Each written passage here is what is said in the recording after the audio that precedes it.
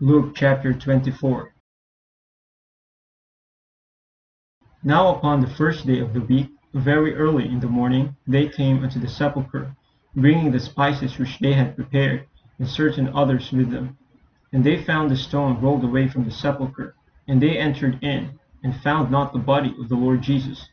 And it came to pass, as they were much perplexed thereabout, behold, two men stood by them in shining garments. And as they were afraid, and bowed down their faces to the earth, they said unto them, Why seek ye the living among the dead? He is not here, but he is risen.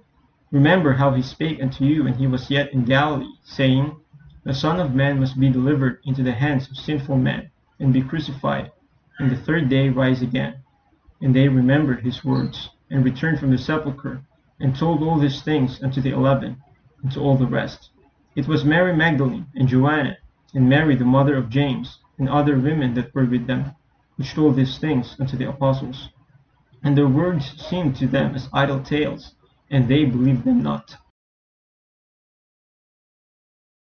Then arose Peter, and ran unto the sepulchre, and stooping down, he beheld the linen clothes laid by themselves, and departed, wondering in himself at that which was come to pass.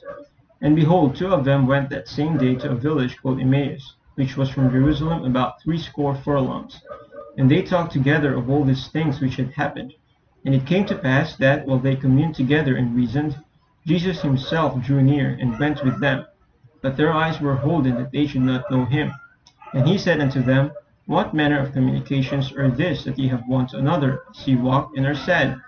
And the one of them, whose name was Cleopas, answering said unto him, Art thou only a stranger in Jerusalem, and hast not known the things which are come to pass there in these days? And he said unto them, What things?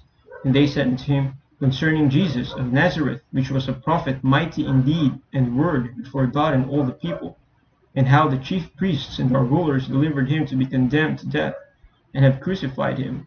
But we trusted that it had been he which should have redeemed Israel. And beside all this, today is the third day since these things were done. Yea, and certain women also of our company made us astonished, which were early at the sepulchre. And when they found not his body, they came, saying that they had also seen a vision of angels, which said that he was alive. And certain of them which were with us went to the sepulchre, and found it even so as the women had said, but him they saw not. Then he said unto them, O fools, and slow of heart to believe all that the prophets have spoken.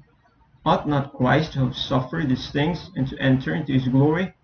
And beginning at Moses and all the prophets, he expounded unto them in all the scriptures the things concerning himself. And they drew nigh unto the village whither they went, and he made as though he would have gone further. But they constrained him, saying, Abide with us, for it is toward evening, and the day is far spent. And he went in to tarry with them. And it came to pass, as he sat at meat with them, he took bread, and blessed it, and brake, and gave to them. And their eyes were opened, and they knew him, and he vanished out of their sight. And they said one to another, Did not our heart burn within us, while he talked with us by the way, and while he opened to us the scriptures? And they rose up the same hour, and returned to Jerusalem, and found the 11 gathered together, and them that were with them, saying, The Lord is risen indeed, and hath appeared to Simon. And they told what things were done in the way, and how he was known of them in breaking of bread. And as they thus spake, Jesus himself stood in the midst of them, and saith unto them, Peace be unto you. But they were terrified and affrighted, and supposed that they had seen a spirit. And he said unto them, Why are you troubled, and why do thoughts arise in your hearts? Behold my hands and my feet, that it is I myself. Handle me, and see. For a spirit hath not flesh and bones, as ye see me have. And when he had thus spoken, he showed them his hands and his feet.